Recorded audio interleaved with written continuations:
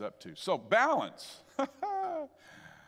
How many are really coordinated and balanced, okay?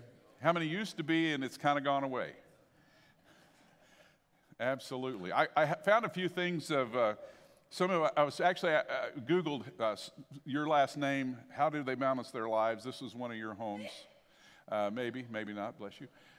Some of you, I got other photos. You all are doing life.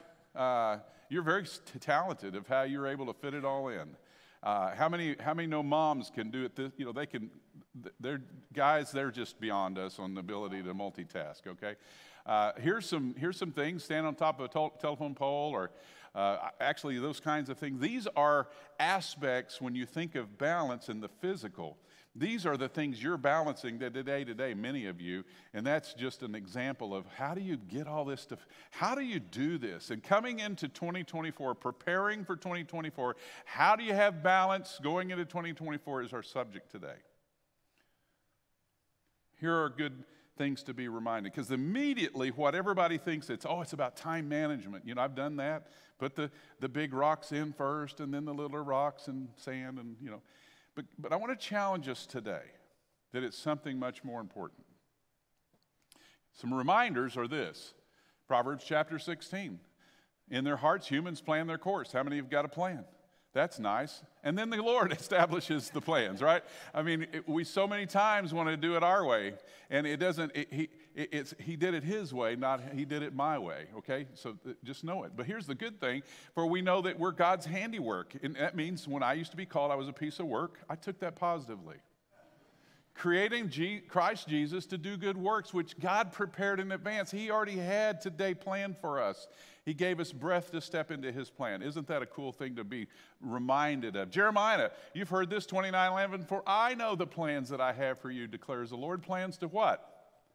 Prosper. Now, we always think that it has dollars and cents connected to it. That's not true. Health is a great provision. Love, contentment, hope. I mean, I could go on and on, but it's to prosper you, not to harm you. Plans to give you hope in the future. And then we have Romans 8:28, and we know that all things, everybody say all. All things He will bring to good for those who love Him, who have been called according to His purpose. We've all been called. Some of us don't want to take the call, but we've all been called as believers. So this balancing thing, starting the new year with balance, is the challenge. So we're going to be in 1 Peter. We're going to take a look at the scripture here about using the Amplified more than anything. But as we move this way, let me just say this. We've seen in 2023 God do a lot. Amen? If it's not to your own life, you've seen other people. How many have you seen God carry people through a death of a loved one? Absolutely. How many have you seen God bring hope to a very difficult situation, an outcome, lead someone? How about healing of a broken heart or maybe illness in a body? We've seen that, right? And how many of us in here would say, I want that and more for 2024? Some of you are really on it. Over here, pinch your neighbor because they're falling asleep. No, but isn't that our heart? We don't want man's manifested provision. We want God's. And that's what I want us to be mindful of as we study today. What does God have in store? So 1 Peter chapter 5, this is out of the Amplified. It says, be well tasked. Be well financed. Be well balanced. I love the way this translation works. It says temperate, sober-minded, be vigilant and cautious at all times. For the enemy of yours, the devil, roams around like a lion, roaring in fierce hunger, seeking someone to seize upon and devour. Withstand him. Be firm in the faith against his onset, rooted, established, strong, immovable, and determined, knowing that the same, meaning identical sufferings, right, has been appointed to everyone else that has become this way, all Christians. This scripture, and when you look at the ESV, English Standard Version, or a New Living Translation, says this: be sober-minded, be watchful, resist him, firm in your faith. It also says stay alert, watch out, stand firm, and be strong. So I tried to put together a graphic that might depict this. The graphic is this. You've got this base, this fulcrum point, you know, and the be strong and stand, it's kind of this thing that everything it pivots on, or should I say balances on. And so over on the far left, stay alert, be vigilant, and then resist, all right? Withstand, because the devil's trying to take you down. Do you all believe that? Do you think the devil's really just hoping to make it inconvenient or uncomfortable? No, he's trying to kill, steal, and destroy you. Your dreams, your hopes, your relationships, whatever he can get to, he doesn't like you. Dancing with the devil is a song. You don't want to dance with the devil because he's going to take you out. It's no good, and everybody with you. And so we have this thought of how do we balance these things? What is this thing all about when you think of this? So if you notice, it's not about, what I'm bringing you today isn't about time management. Now, that's good. But it's about how do you really truly have the right things going into 2024 that'll bring you victory and bring all that God has for you and your family. Thankful for this vision. You know, when you think about well-balanced, I've got some toys here. So, looky here. This is not a parking cone. It's a toy, right? So let's just say this is our balance beam, right? This is your life. And the devil's over here, and he's trying to weigh down and crush, and you're over here, and you've got this thing going, amen? You've got this wrestle every day. Does anybody know what I'm talking about? Okay. And yet, here's what happened to Bill Williams. Bill Williams kind of had a little religion, and I'm talking about this part right on the end, not the cone. Or imagine this, and I'm trying to balance life on a little religion. And if you'll notice, it's very difficult because you not only can go this way, but you can go this way. It's three-dimensional, right? I mean, you go every which way. It's very unstable. How many know that religion alone doesn't get you anywhere except in trouble? All right? And then I found Jesus. Thank you, Lord. That is the number one thing you need to do. And he began to at least bring some dimension into my life. Now, I was still needing to be transformed, but he made it to where I'm not at least going this way. I still may be going this way, right? This is where most of us live, right? Some of you are like, no, I don't even know what you're talking about. Come see me later because I need to learn. So you're here, and at least and some of you like the game. You like, that board thing. Woo, look at me. I can dance with the devil and come back too. You know what I mean? And yes, Jesus is full of grace, and he will always bring you back to balance if you come to him. But can I propose something to you? Stay. If we get solid footing, we get a good firm foundation to be able to stand, truth in our minds and hearts, and all of a sudden we're trying to balance life, guess what? There is not as much wobble. There's a lot more firm because it's on truth, and the devil has to do so much more to get you to even teeter. Do you see why? Oh, and then you say, well, I want more than that. Okay, then you step it up, get further into the Word and the relationship with God, and guess what? There is a firm foundation on the teeter. You see kind of how this is going? I'm trying to give you an illustration because I am a picture guy, and I wanted to make sure we could at least get that concept before us. We have this struggle. I look around this room, and I don't see anybody that doesn't have a little balance issue every now and then. Except maybe they're in the back. I mean, I don't know, right? How many? Oh, I'll test here, okay? How many of you work a little too much sometimes? How many, or no, you know somebody that works way too much. And maybe they just don't get enough rest, or maybe they don't get enough sleep. Did you know that if you are working too much and you're not getting enough rest and you're not sleeping enough, you're not eating the right foods, it'll cause you problems. Do you know why? Well, yeah, Pastor, it's biophysical. There's another reason that I want to bring to your attention, because the devil knows the things of this side of heaven, right? Realize this, if you're out of balance in any area, your thought life, I can just make a long list, the enemy is going to take advantage of it. We know that if you've lived more than a week, right? He'll take advantage of that. And so for instance, some people that talk too much. That's out of balance. Yet you're like, Pastor, you just indicted yourself anyway. Or how about this? There's some people that don't talk enough. That's also out of balance. They don't communicate well. But the enemy will use that however they can. We need balance. So you say, well, how do I keep the priorities of life and all that? How do I stay in balance? The short answer is you can't ever get there permanently. It's always work. Hello? It's always straightening something out. It's always rechecking where you're at. Kind of like doing a balance inventory. You take a moment, you get still with God, and you ask God, am I out of balance in any areas of my life? I'm going to imagine something. Just because I'm talking about it, I think there's some people right now that can say, I already know some areas in my life. See, it doesn't take a lot for us to imagine being out of balance. Here's the thing, though. The devil loves to go after people who are out of balance. And more importantly, what's amplified is if we're out of balance and know it and do nothing about it, he loves those people. Because we're not going to turn to the solution. We're going to just, it's like that famous song that many of you heard, gloom, despair, and agony on me. Deep, dark depression, excessive misery. Come on, help me finish it. If I weren't for bad luck, I've had no luck at all. You have to be older to know that anyway. That was hee-haw. Do you remember that? Somehow my little device here is giving me wonderful fits here. Maybe you're out of balance is watching too much TV or Netflix. Oh, now, Pastor, you're meddling.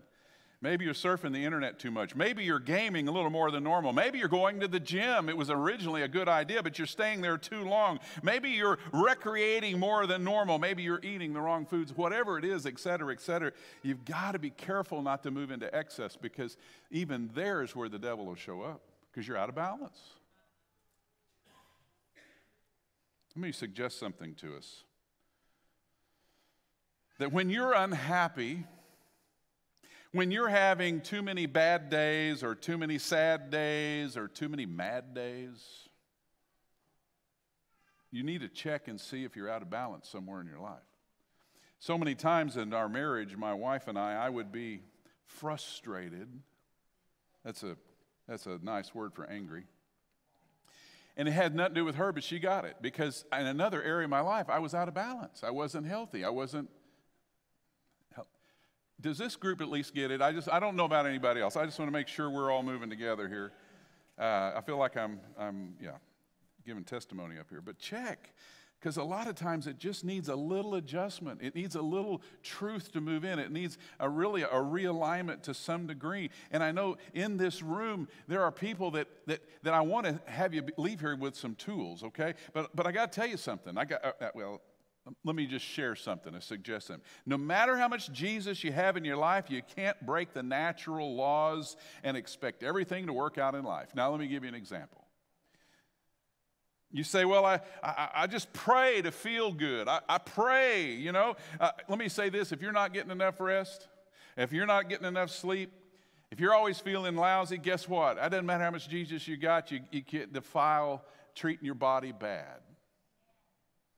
How about this? I just need this. And I just want to be, and let me say this, if you don't relax enough, you don't enjoy yourself, you don't laugh often, you don't take a pause, guess what? You're not going to be happy. Staying balanced. The scripture is talking to us that you don't stay balanced because if you stay unbalanced, if you're not working at it constantly, the devil's going to move in. Let's kind of dive in verse 8 here. So well balanced, we've got that. But be vigilant and cautious. When you wake up in the morning, are you vigilant and cautious? Because it says what? How many times? All times. That there is a war. You say, well, not in my house, not on my watch. How many of you have ever had a strong discussion in your home? How about in the car? Has anybody been immune to any of this? I want your medication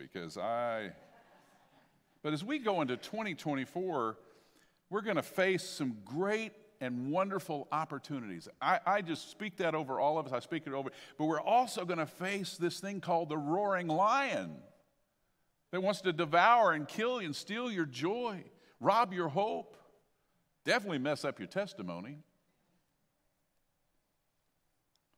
See, he seeks someone to devour. Don't be seized or taken under siege by the devil this year. Amen. Let's make a vow of that. Stepping out of today and into tomorrow, it's a new year, it's a new day, it's a day of the Lord. It's the year of the Lord. Amen. There's so many people that have good work ethics. But you know what? And I've seen some even work hard in the name of Jesus. But you know, if you're not careful, you're going to get burned up and burned out. You're going to get sick. You're going to pay for it. So I don't care how much you say, oh, I've got Jesus. You've got to balance all the aspects of your life or you're going to have problems and the devil's going to capitalize on them. Okay, that's nice, Pastor. Thank you for encouraging us. Let's go into verse 9. Withstand him and be firm. Notice I'm not talking about starting with your priority list and allocation of time, because I believe if your foundation is firm, if you're standing on the right place in the right way, that all the rest will fall into place if we turn to him. So we see that you resist the devil. When do you do that? If somebody said, well, when do you start, Pastor, resisting the devil? Can I say the best time to do it is the minute he starts? Hello? The minute he starts. You don't wait till somehow there's a deep-rooted problem and you finally go, well, I guess he's a liar. Well, I guess I better stand up again. If you're that far along, it's going to be a hard way out. Amen? So if you're walking through the mall and some pretty little thing or big thing, I don't know, something pretty catches your eye, trying to speak to the guys and the girls. I used to say this with my sons. We'd be in mall and there's Victoria's Secret. And I said, count the tile, count the tile, count the tile. Count the tile. Because, you know, I've never seen those that big. I mean, as far as the lingerie or the clothing. That's what I was talking about.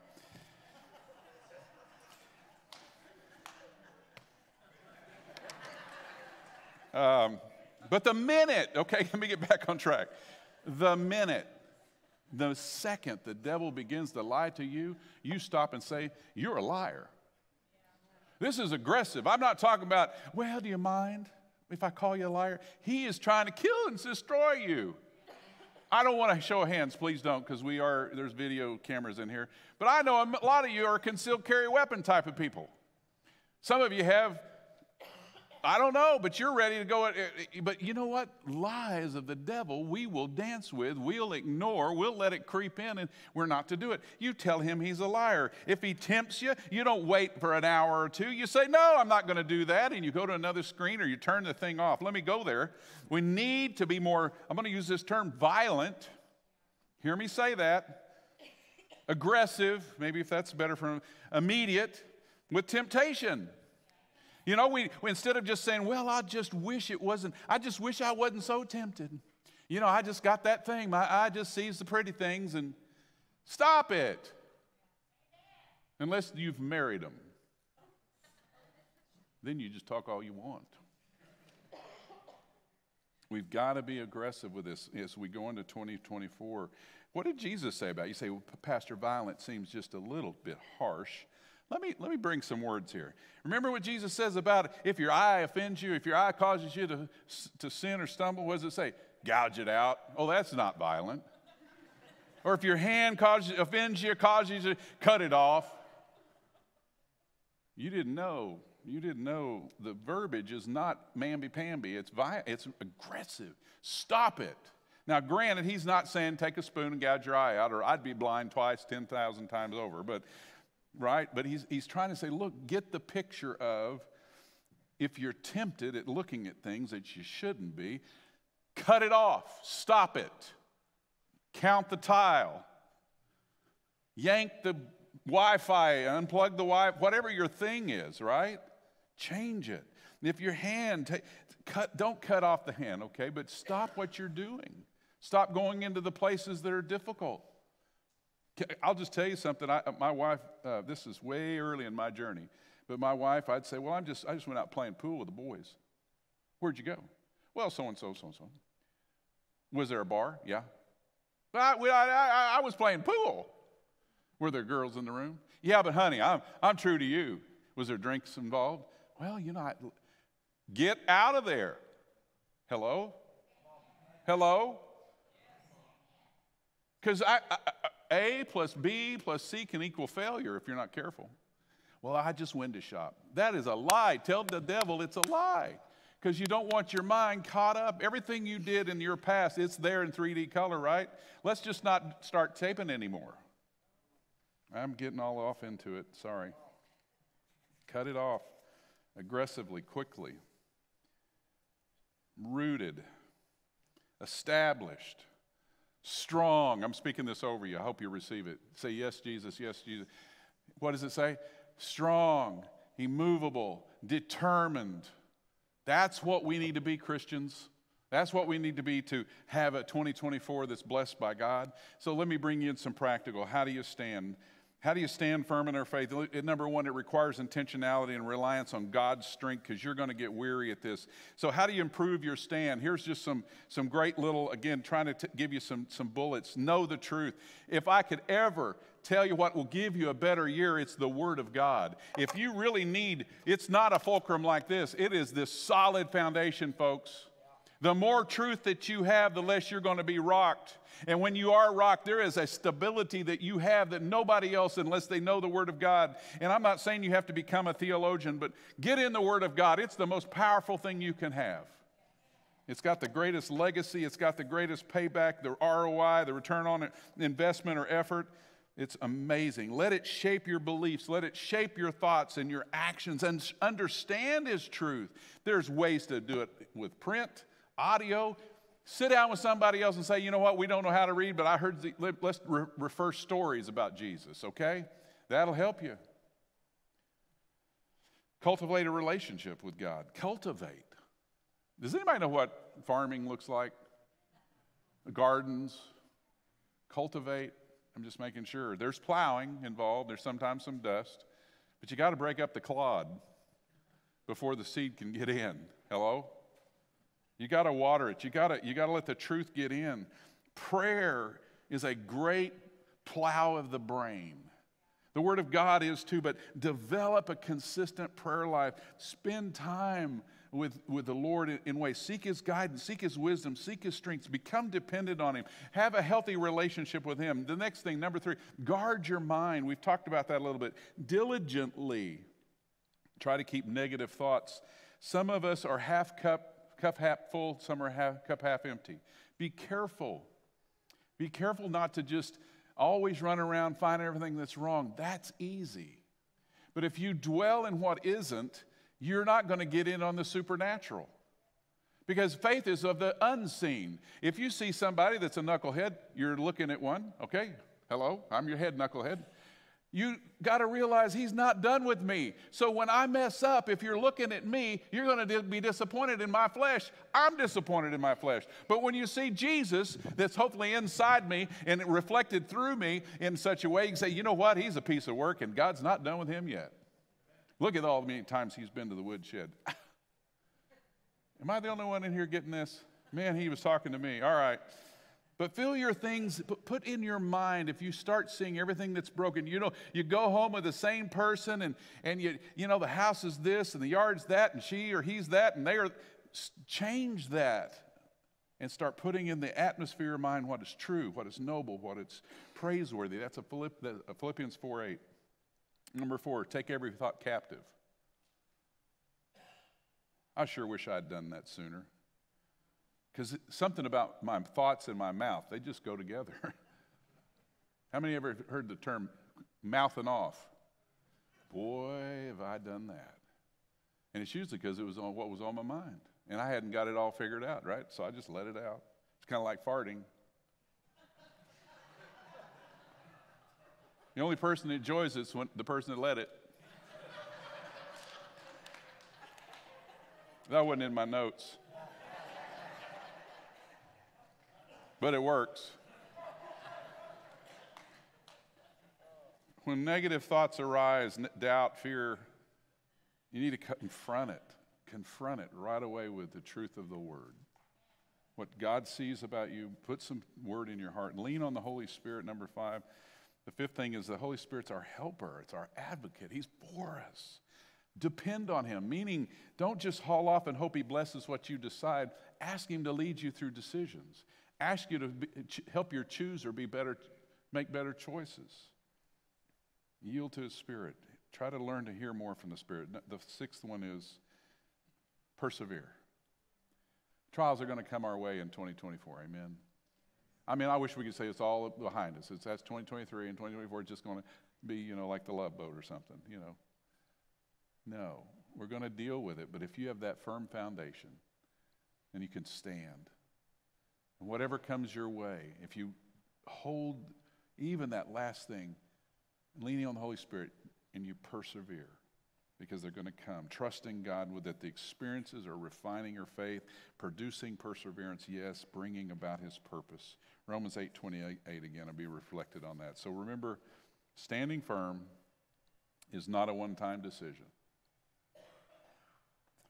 but daily commitment.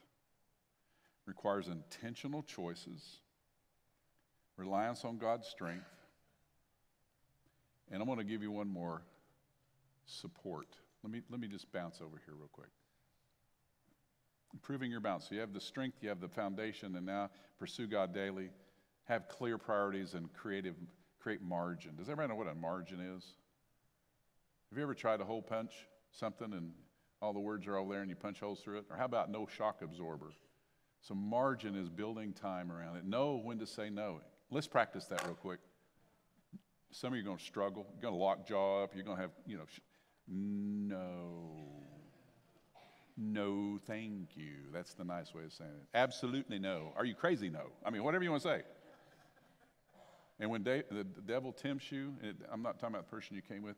When the devil tempts you, you just say, no, you're a liar, and I'm not doing it. Allocate your energy. Get the firm foundation first. It's not time, but make sure that you keep your best for the best and be able to choose the better versus just the good. Amen? Manage your health. If you want to compete like an Olympian, you got to sleep like an Olympian, you got to eat like an Olympian, you got to train like an Olympian. Somebody say, well, no, I just want to be a couch potato and be a slug. High aspirations. God has a bigger plan for you. Either that or he's got a lot of witnessing he wants to do off that couch. And I'll say one last thing, and that is do life with other believers. Not just do life with other people. Get with a group of people. And there's groups here, but you can do whatever group. Maybe it's a work group. Maybe it's a school group. Do life with people where God's at the center, because then you can talk through life's realities with a great heading, a compass. Amen?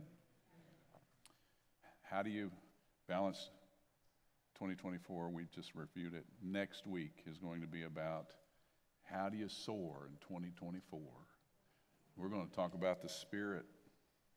We're going to talk about how to get liftoff and rising above it. You need to be there. It's going to be good. But both of these together, I think, we're speaking to me first. So God bless y'all. Let's stand and we'll close in prayer. I want to add to our prayers this couple, mainly Gina.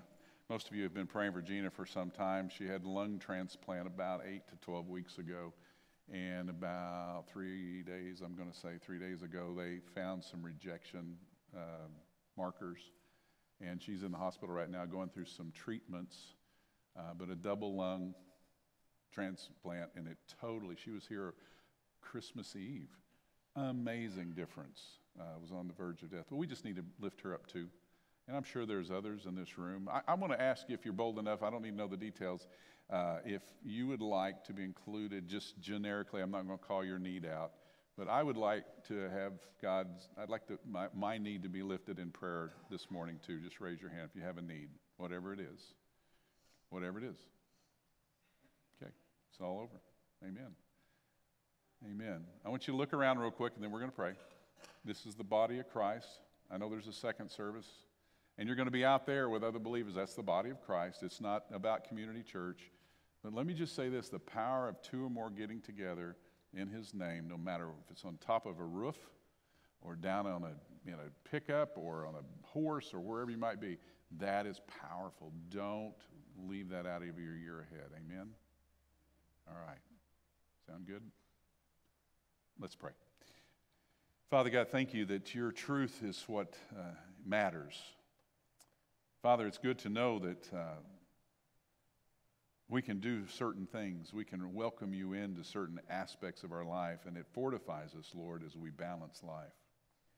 And Lord, with you, the more of you that we have, the better we are. And so I pray for everyone in this room that we today forward begin to allow you to be our steadfast base.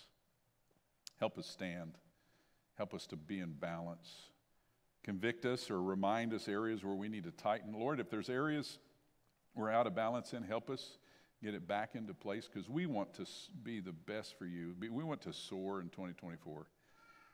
Lord, we lift up the needs of this room, that hands raised, you know every one of them, and you're a supernatural, powerful God. In the name of Jesus, touch them, meet them, invade those places.